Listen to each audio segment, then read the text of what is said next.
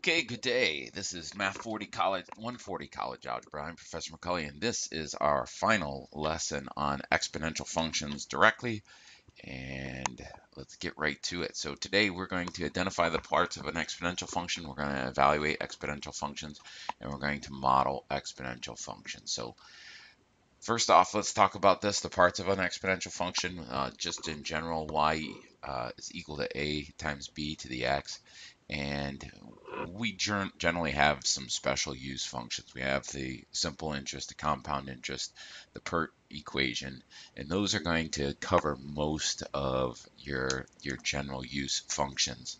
And we're going to look at some examples of them, but just in general, the initial amount for anything is going to be the a value right here. And the reason that is when you're talking about an initial amount, you're talking about the value that you're starting with, which means in general, your time, if you're calling that your time axis, your time's going to be 0. And remember, when you take anything to the 0 power, you get 1. So for an initial value, this b to the x is always going to be 1.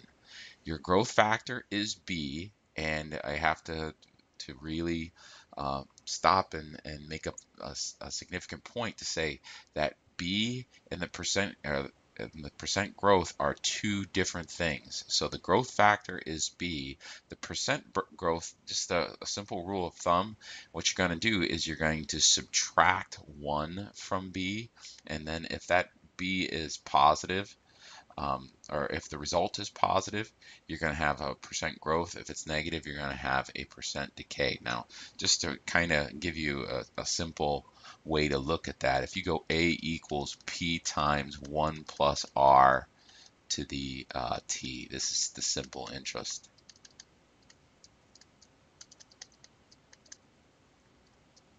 The growth factor is the whole thing, whereas the percent growth is just this little value. So if you come along to an equation that looks like this, a equals, let's say 50, 1.06 to the t, well, that's a simple interest equation right there for you. And you look at it, and here is your growth factor. The growth factor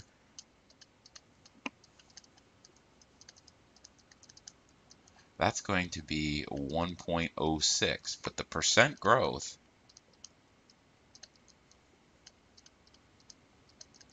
what we're going to do is we'll subtract 1 from it and then multiply by 100. So if I subtract 1 from this, I get 0.06. So this is a 6% growth equation. Fairly straightforward. All right, let's do some examples. Excuse me. The following models show exponential growth or decay. What's the initial amount, the growth factor, the percent growth, or percent decay? So when I look at this thing here, and there I try to make them all similar. When I look at this thing, the initial amount for this one, I'll call it IA, that's going to be the 5. That's going to be this value right here. The growth factor, that's going to be the 9 over 10. Now, because the 9 over 10 is smaller than 1, this is going to be a decay. And if I go 1 minus 9/10, I'll have 1/10, and 1/10 is 0.1. And so this is going to be a 10% decay. All right, so we look at this one. In this one, my initial amount is going to be the 9/10. My growth factor is going to be 5. And when I go 1 minus 5, I get 4 this time. 4 is positive. And so if I do the little rule of thumb that I had here, multiply that by 4, or excuse me, multiply that by 100. 4 times 100 is going to give me growth by 400%. That's pretty fast. All right, this last one here. The initial amount is going to be 400. The growth factor is going to be 0.87. And when I go 0.87 minus 1, I'm going to get negative 0.13. And so this is again going to be decay. And it's going to be 13%. All right. Next, it says an example, given f of 0 equals 3 and f of 2 equals 48, find the exponential function that models the function. So what we're trying to do is we're trying to come up with an f of x equaling a b to the x, all right? Now, the good news in this one, they give us a 0. So this value right here, that's the initial amount. And so what we're trying to do is we're trying to figure out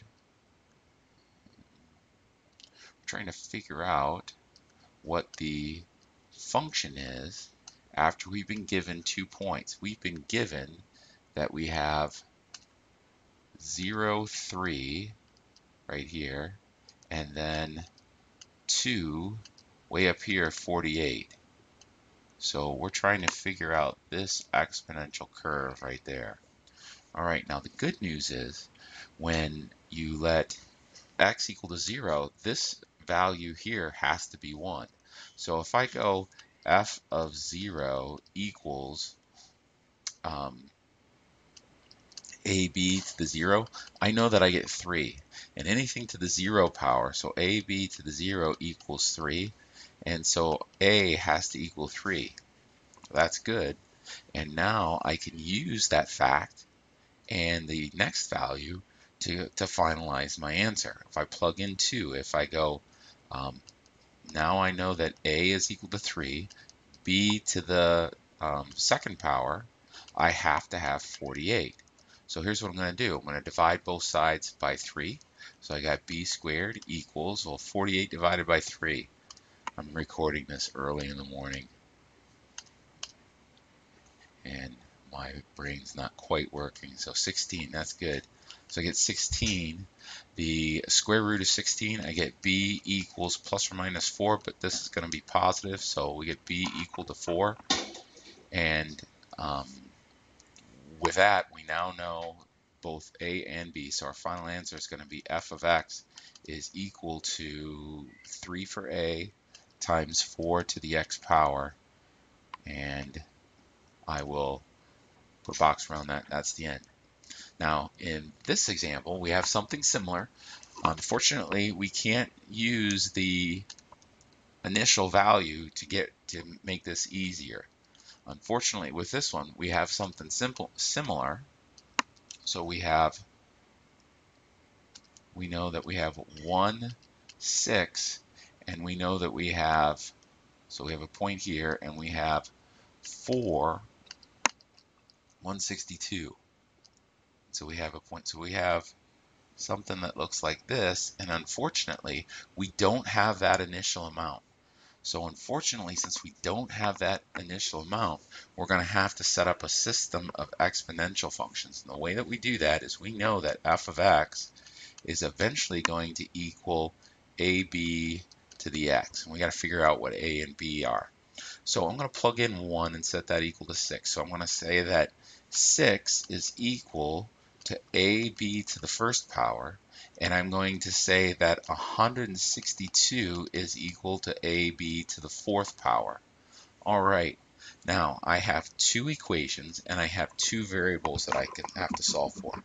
Now the easiest variable to solve for is a, excuse me, in both situations. So I'm going to divide both sides by the b expression. So I'll have, on this first one, I'll have a equals 6 over b to the first power. And this one I'll have a equals 162 over b to the fourth power.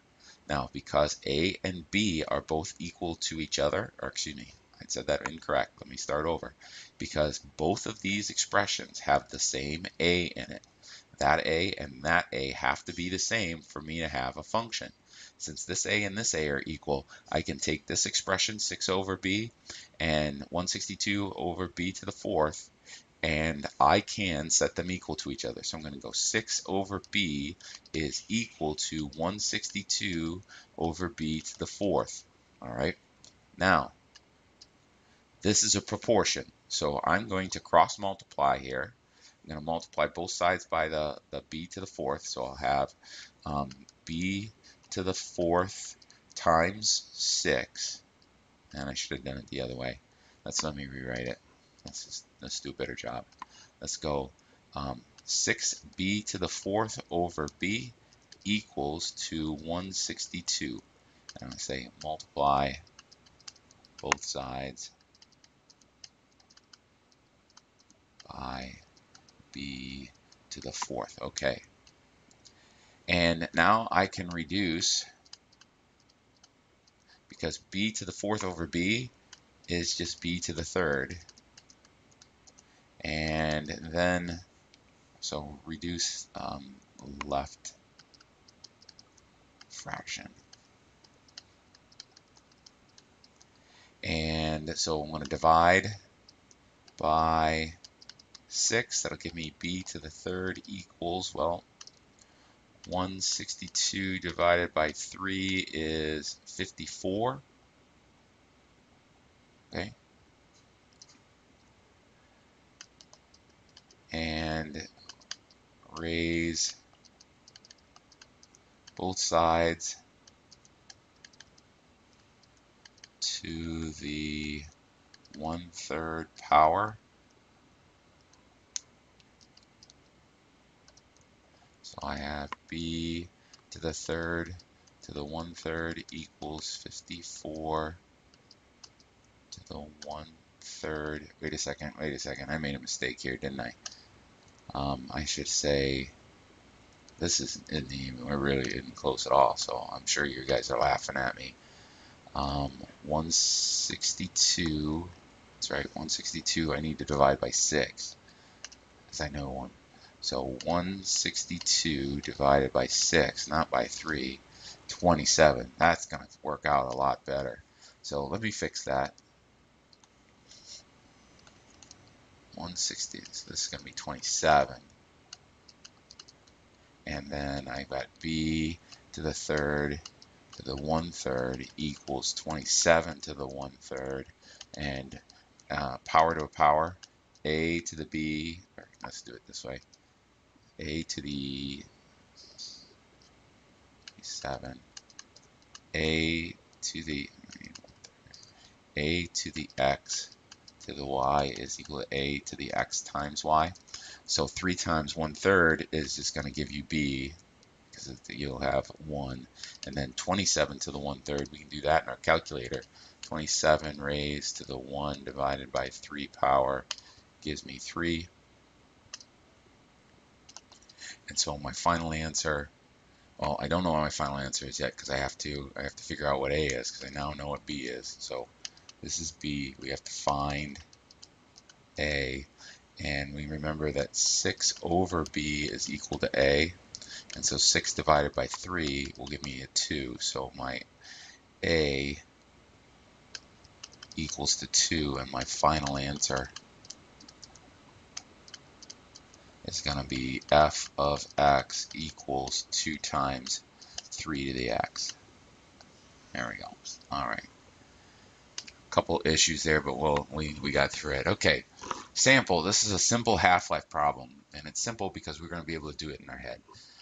Mecullinium has a half-life of 15 years. If there are 5 pounds of mecullinium today, how much will be there? How much will there be left in 45 years? Well, if 15 years is 1 half-life,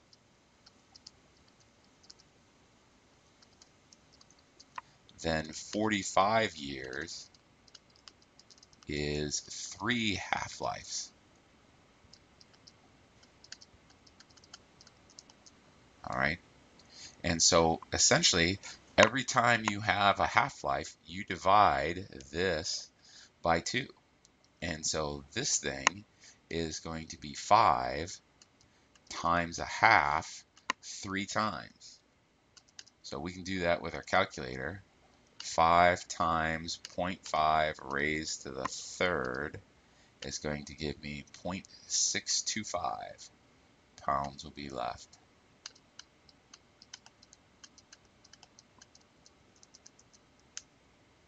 All right, Well, that's all I got for today, folks. So, the Marvel fun fact of the day in Spider-Man Far From Home from 2019, when Peter Parker and his classmates are picked up at the airport, it depicts being in Newark Airport, New Jersey, United States, with the New York skyline in the background. But this was actually filmed in a UK, in the United Kingdom, Great Britain. So in order for it to look like it's American, they had to change all the vehicles and they had to point them the other way because in Europe they drive on the left-hand side instead of on the right-hand side. So there's some movie trickery for you. That's all I got. Have a good day. Bye.